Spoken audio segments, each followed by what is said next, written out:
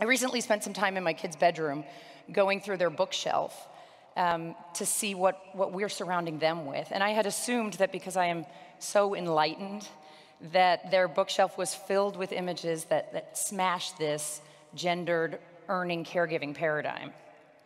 That's not what happened. The books I'm reading to my children every night are heavily reinforcing this caregiver-earner paradigm. And I didn't even realize it until I sat down to write this speech and went into my kids' room and started looking.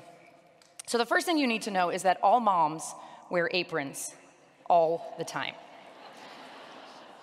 Here is a kangaroo mother wearing an apron.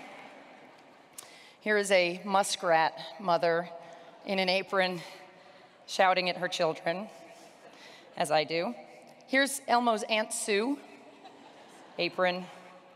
Here's a Russian grandmother baking a bread roll for her husband, whose legs are apparently broken. Here's the mom in Flat Stanley, apron. I can't show you this without reading you what is on the facing page.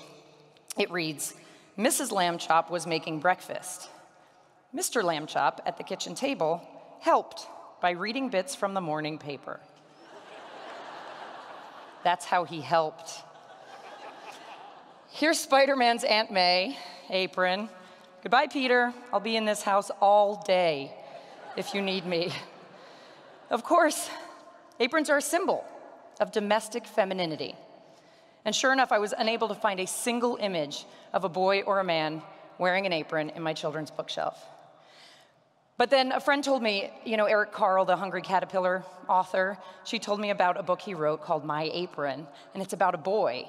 So I was super excited, and I thought, shoot, I'm gonna have to rewrite my whole talk, because apparently I was wrong. So I checked it out.